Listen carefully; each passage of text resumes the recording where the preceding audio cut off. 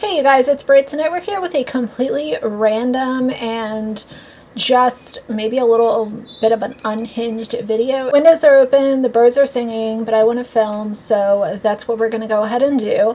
I want to share with y'all 5 completely random items that I've purchased in the last, I would say, few months that I think are worth a little bit of a shout out. This is not sponsored. None of these brands know who I am. So if you're interested in these random little finds, then please keep watching.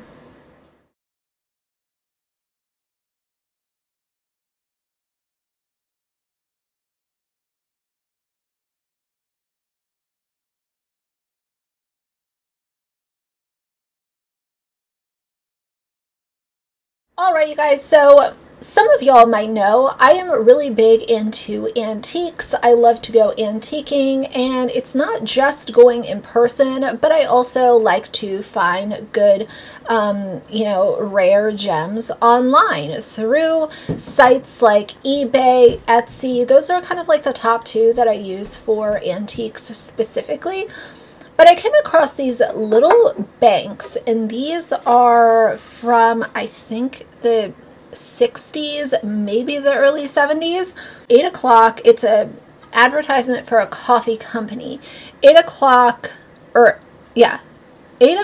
coffee, freshly roasted, ground to order, one of A&P's fine coffees. And these are little piggy banks. They have the slits in the top, and they are definitely a little rusted, but they just sit on the bookshelf, so it's no big deal. And I thought that they were so cute.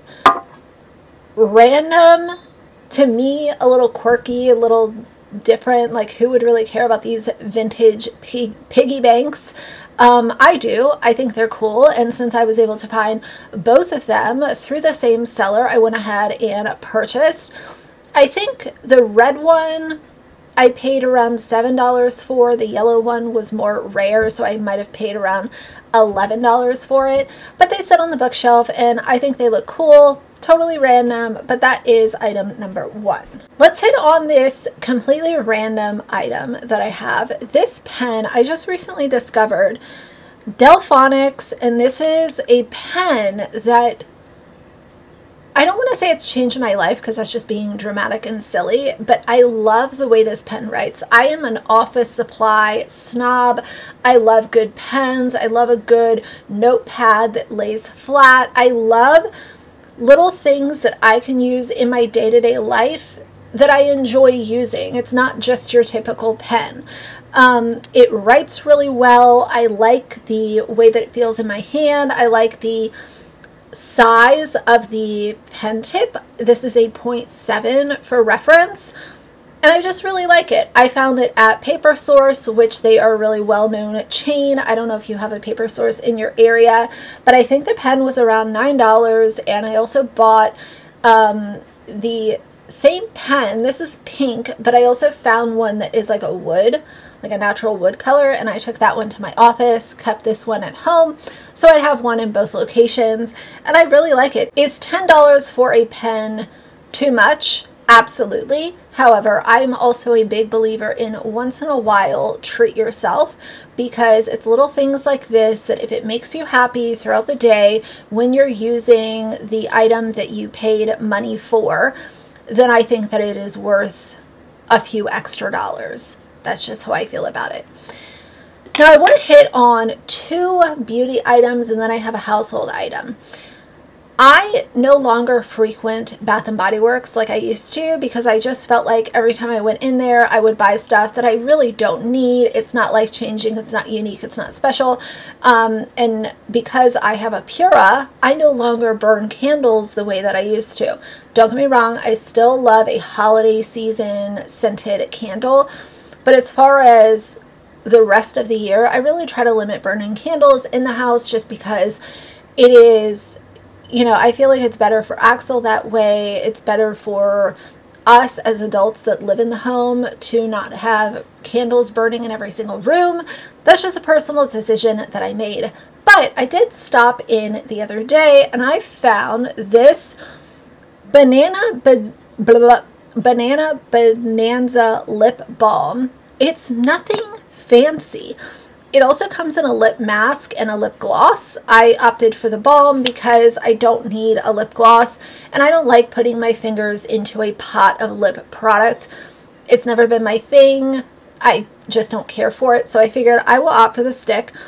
It's just a good old banana lip balm. It's very basic.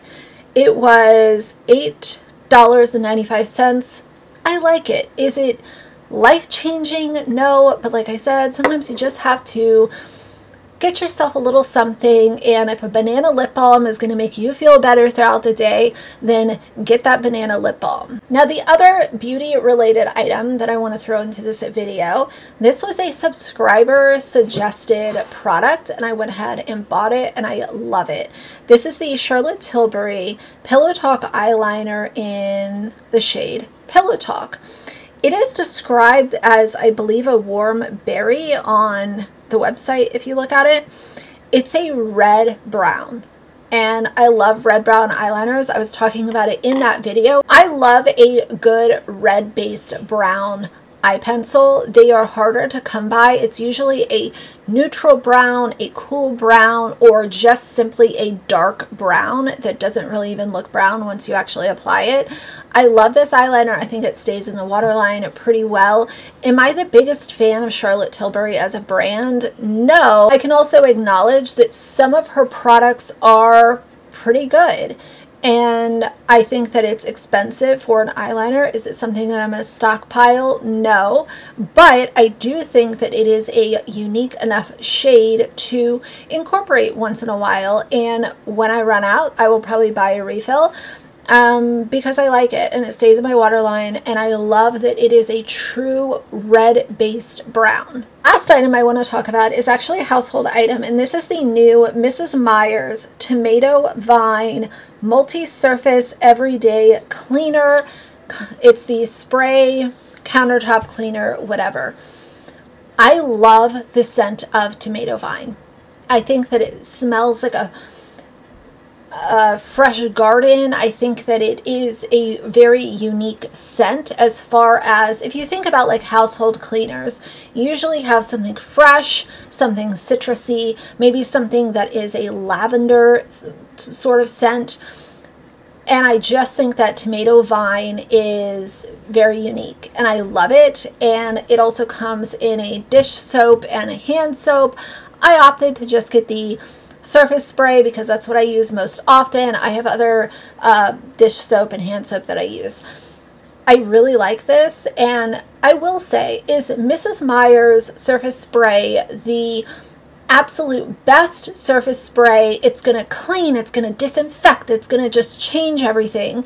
No, it's certainly not that. But like I said, if you find something that you can incorporate into your daily life or your chores or your beauty routine or whatever, maybe you like the scent of it, maybe you like the way that it performs, like whatever it is, if it's justifiable to you, I am here for it, and I love this tomato vine scent. In fact, I am considering actually getting some of the dish soap just because I like it that much. I think it's a unique scent. I don't think that a lot of other brands release tomato vine-esque products, so I'm here for it. I found that at Target just a couple weeks ago, and I've been obsessed. So I know this video was totally random, but I do feel like once in a while, you know, I like sharing stuff with y'all. You guys share products that you like with me, and just like that Charlotte Tilbury eyeliner, that's what this community is all about. So if you are interested in any of these products, go ahead and look into them. I know that sellers on eBay still have those coffee piggy bank things. They're not super rare where you can't find any, but either way, that's what it's all about. So for tonight, if you like the video, please leave a like and a comment. And if you'd like to see more from me in the future, please subscribe. I'll see you guys soon. Bye.